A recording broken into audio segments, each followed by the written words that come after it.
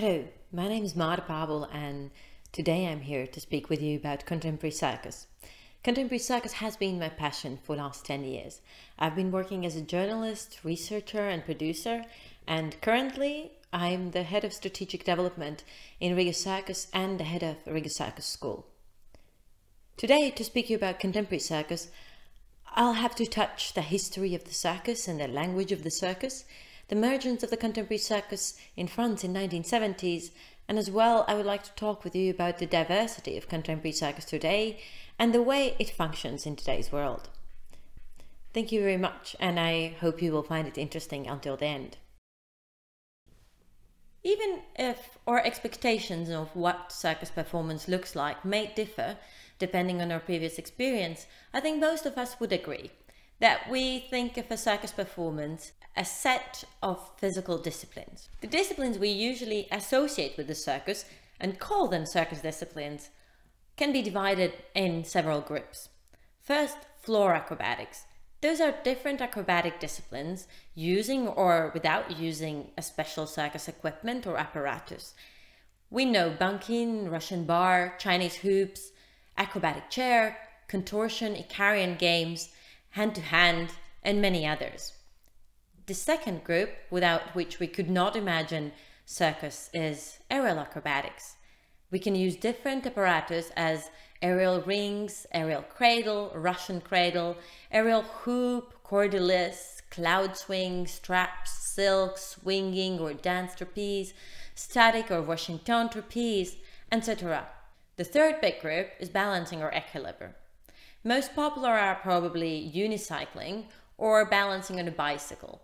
But there are different types of balancing. You can as well use rolling globe, ladder, balance on your hands, on a tight or slack wire, rollerbola. Some more physical disciplines as German wheel or seal wheel. The fourth big group is object manipulation or juggling. This includes juggling with rings, clubs, cigar boxes, and as well object manipulation as diabolo or flower sticks. And the fifth group is of course the art of clowning. Illusion or magic also has been considered as a part of a circus, even if it has a big market and industry of its own. In traditional circus, we also cannot avoid animal taming and the equestrian art. Each of these so-called circus disciplines are present in the circus, both traditional and contemporary today. But they were not necessarily invented for circus. They root in different cultures across the world. Juggling was already present in ancient Egypt. China has a long-going acrobatic tradition. Tight wire artists were known in Eastern Asia thousands of years ago. And we couldn't imagine the medieval Europe without traveling bards and animal trainers. What we call circus today is an ensemble of all these things. And that is not for nothing that we call a British man ex-military, Philip Estley, the father of the modern or so-called traditional circus. The story of the modern circus started in the 18th century. Most precisely, Philip Estley was an ex-military. All the big wars in Europe were ended at that time, and a lot of military men were looking for income by doing shows, performing on their horsebacks, being an excellent trick riders. That was the case of Philip Estley. Near London, he had opened his own riding school, and he started a new performance there. He organized his performance in a round place, but in addition to trick riding, he invited jugglers, tight wire artists and acrobats to fulfill the breaks between the trick riding acts. That was a big success. It made him the best competitor between all the shows. The name circus was given to this type of performance only after, but this new type of performance spread over the Europe and over the oceans really fast. Despite what we think, circus has not stayed completely the same since Philip Estley. In Philip Estley's time, horses were the main heroes of the performance. Horses were as well the main heroes of human life. They were their mean of transportation and their machinery to work the fields. With the time changes, circus changed as well. In the beginning of 20th century, we saw much less of horses and we saw new machinery coming in. With the interest in foreign lands and exoticism, trained wild animals came into the performances. Circus in USA went as far as making 3-ring circus and a different sideshows showing not only the animals but as well humans with different disabilities. Even if there has been some changes in traditional circus, there's things that stayed the same for more than 200 years. It's usually performed in a ring and it has a sort of a ritual atmosphere. The military forms and aesthetics have been there since Philip Esley times. The music usually includes brass bands and drums and accentuate the artist's dramaturgy. The performance itself is built up on acts, including diverse circus disciplines and animal taming and equestrian art. Each act is presented by a ringmaster or Monsieur Loyal. The whole performance is divided in 2 parts, with a break in the middle to sell popcorn, sweets, and set the stage for the second part, which usually started by an act of a big animal. Circus used to be extremely popular form of art. But after the Second World War, it started to see its decrease. There was too much competition with the cinema, music halls, motorcar races, attraction parks. People got so much new things to experience to feel the same excitement and adrenaline. In 1970s, together with the loss of interest between the audiences and the petrol crisis, French circus companies, even the big ones, were in big trouble. Some of them even had to close forever. And French government decided to step up, not necessarily to create a new revolution in a circus art, no, to save the craft that has been existing for 200 years. No one could have predicted what is gonna be the outcome. So in 1974, the first 2 professional circus schools were opened in France and in Europe. It might seem as a minor fact, but let's remember that before, circus was only accessible if you were born in a circus family or by some sort of accident managed to join some circus company. From this moment on, everybody who felt that circus could be their language of expression could become a circus artist. And that is how the new aesthetic change started. People from dance, theater, music and other art forms joined circus studies, learned circus skills and implemented them in the aesthetics they knew.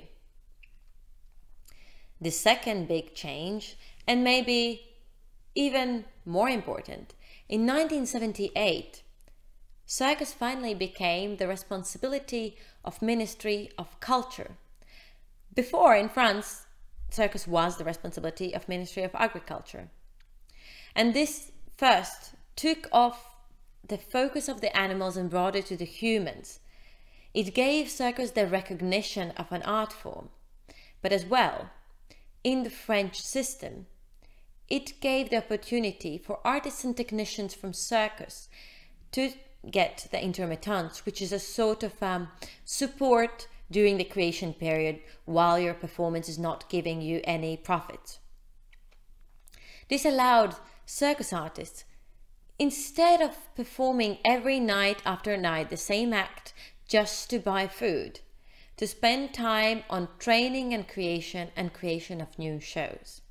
All those factors, a new system for education, a better infrastructure for the field itself, and artists coming from different artistic sectors bringing new ideas to the circus. It gave the place for the birth of new circus. New circus performances were not made to be the opposition of traditional circus. They were just new people exploring circus languages.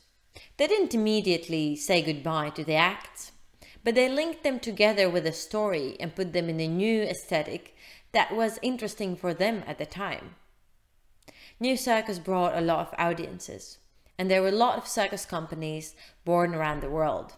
The most famous might be Cirque and Arcos in France, Novit State in UK, or Cirque du Soleil in Canada.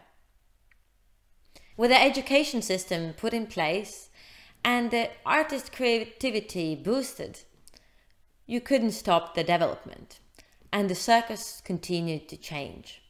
It is difficult to say when it's the beginning of contemporary circus, but researchers have decided to call it 1995, when the graduates of CNAC, National Center for Circus in France, presented their performance Cri du Caméléon in Avignon Festival.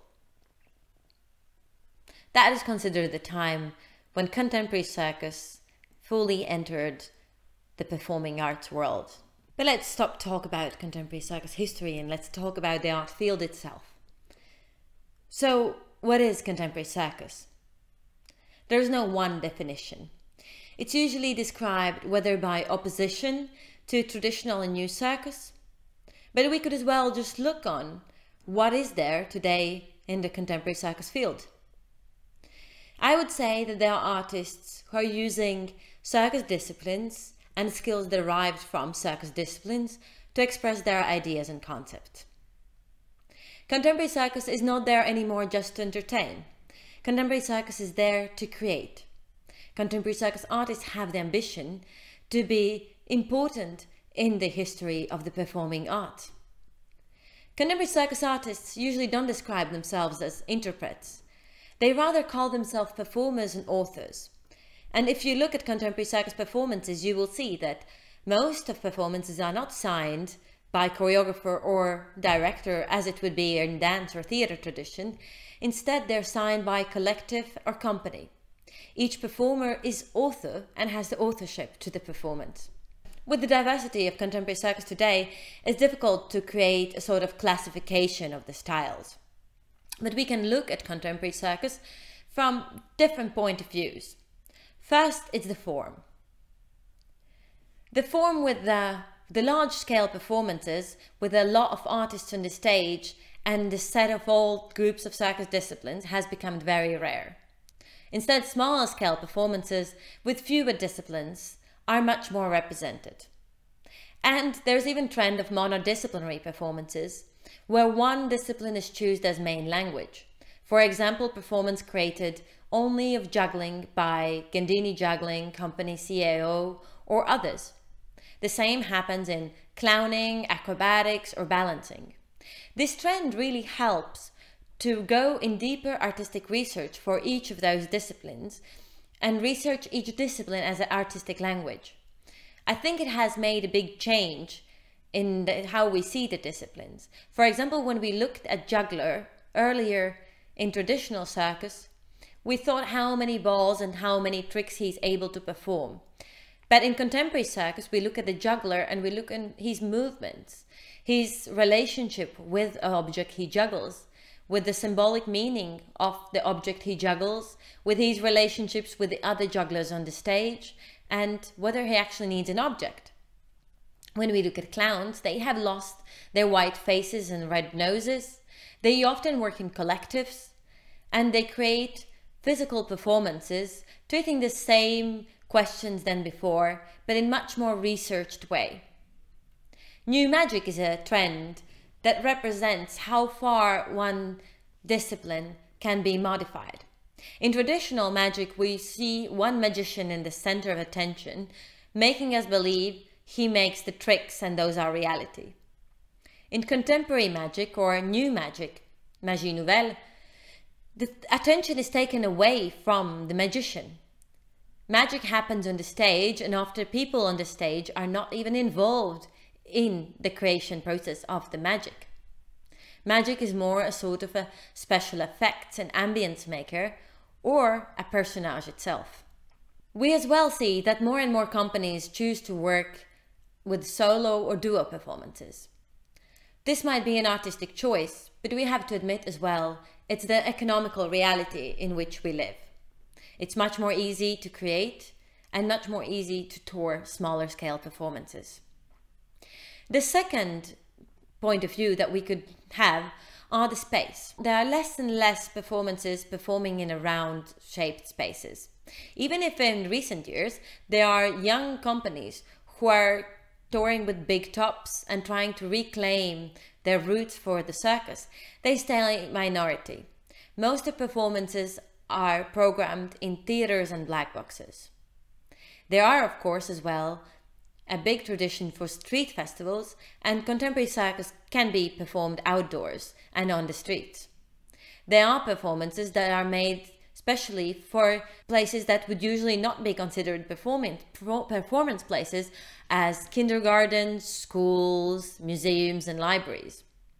And some performances are going even further and exploring what it means to create site-specific. How can we use the space and valorize the space through the circus performance, and what is the relationship between the movement and the space?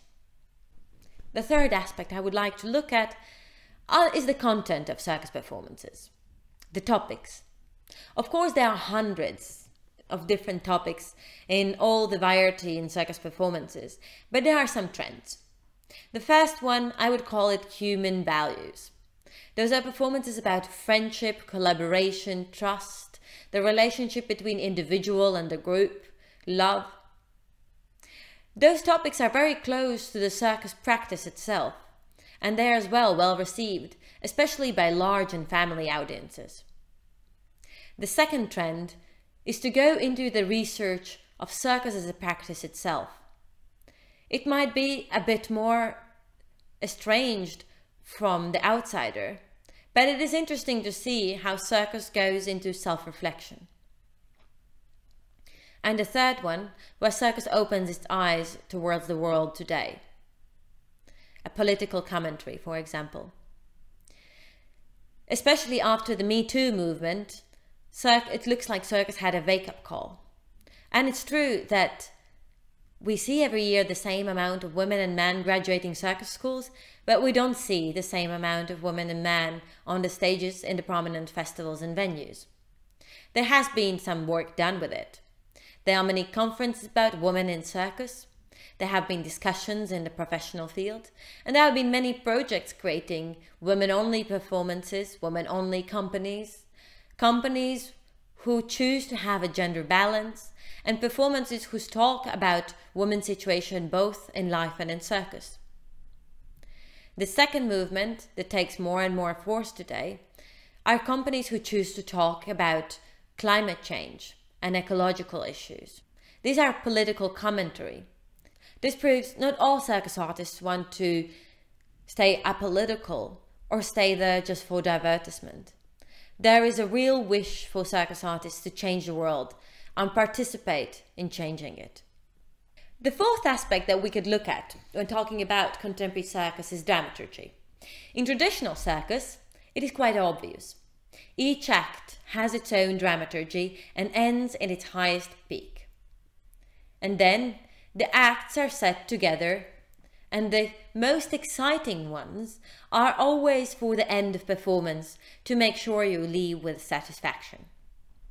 In contemporary circus, there's much more diversity. Of course, no one has forgotten how the excitement is built, and it's still used, especially during the acts in the performance. But there can be a narrative, a story that the performance is following, or those can be images that represent different associations. Or it can be one long meditative contemplation. Contemporary circus can use words, or it can be without words. And music plays a big part of dramaturgy as well, setting the stage, and sometimes becoming almost an equal part of the artist on the stage. Digital world is taking much more space in the circus than ever before. Some performers are choosing the video and technology instead of theater or stage. 3D reality has become the mean how audience members can experience what artists feel on the stage. Some artists are inviting audiences to become part of the dramaturgy of the performance. There's a lot of possibilities to still explore, and there are many artists doing that around the world. There could probably be many other aspects that we could look at contemporary circus. I believe contemporary circus is an accessible art. There is something for everybody. For those who have never stepped their feet in the theatre, or for those who follow the latest contemporary dance and theatre festivals. Contemporary circus speaks with us through its body, the body language. We have been living for the last few hundred years in a world of written and spoken word, but we still feel touch and act with our bodies every day. When we go to the circus performance, we feel it through our visuomotor neurons. Our body thinks that he does the same movement as an artist on the stage. I feel that this is the perfect setting to discuss and provoke discussions, because these discussions go through bodily language and we can feel them directly, helping the audience to empathize with the artist on the stage.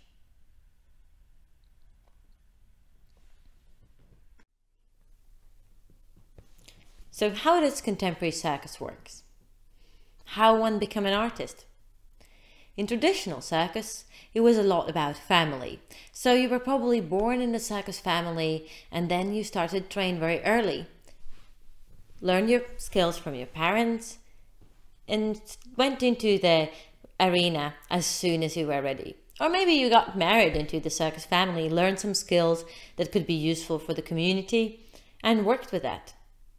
If your family knew some techniques how to tame animals or how to better train to become better acrobats, that has to be kept as a secret. That was not a knowledge for an outsider. Today, a lot has changed.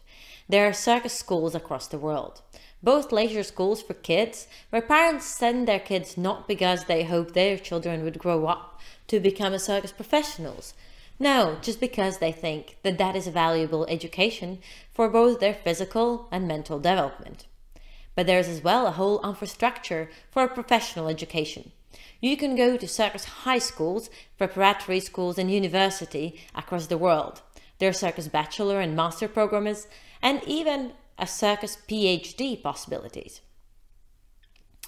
To show how formalized education has become, I want to mention FEDEC, the European Federation of Professional Circus Schools, that counts more than 70 members. Not all of them are professional circus schools, some of them are preparatory circus schools or important institutions who support the development and education of the circus in their countries.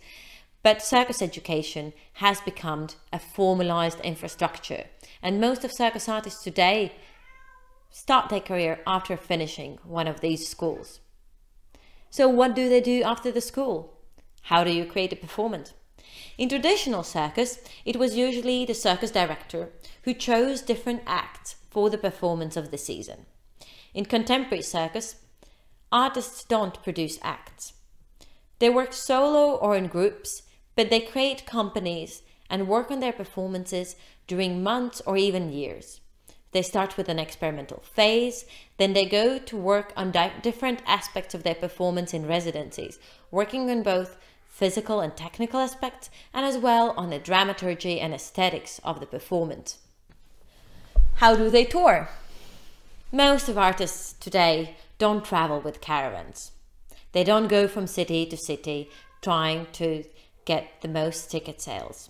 Artists are chosen by different venues and festivals, by their curators and artistic directors. The whole funding system is different. In traditional circus, most of circuses mostly counted on box offices. In contemporary circus, that is not possible. The whole period of creation is much more expensive, as it takes a lot of time to rehearse and create a performance. Contemporary circus, in most countries, needs support from government and regional institutions in order to survive and create new work and show it to the audiences. So how does the circus infrastructure look like? So of course it's not only artists. There are artists, but there are as well festivals and venues who have a big role in sharing contemporary circus with the audiences. There are circus residency spaces and residency programs who give the space, time and resources that artists need in order to create new show and work on innovation. There is media that works around circus. There are academic researchers who write researches about circus and its aesthetics. And there are international collaboration networks like Circus, European Network for Circus and Street Arts, or Baltic Nordic Circus Network. Those networks mostly work on creating a better environment for the sectors, putting the sectors on the agenda of policymakers, working on capacity building projects for everybody involved in the sector. And for the end of the presentation, I would like to present you a video made by Circus to show how the circus and street art sector looks in Europe today.